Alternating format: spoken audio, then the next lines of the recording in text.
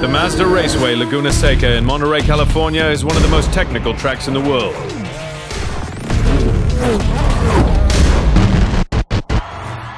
This track is only 3.6 kilometers long, but crams in some fast straights and 11 challenging corners. Situated in a natural bowl overlooking Monterey Bay, the track itself is wide enough to allow for some recovery on both sides, but be aware of the sand alongside most of the pavement. Any wheels dropping outside will both slow the car and kick up dust to obscure the vision of trailing vehicles. Right from the get-go, you'll face a challenging turn. The Andretti hairpin is a little sharper than the standard 180 degrees. Start braking early and approach from the far right.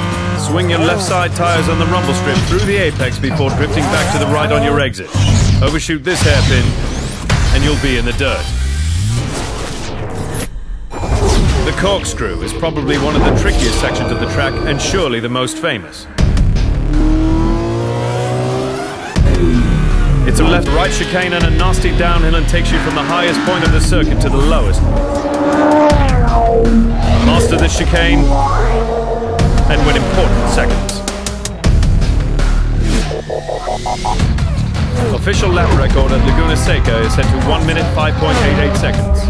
Master this course, choose the right car, you'll have a shot at the record.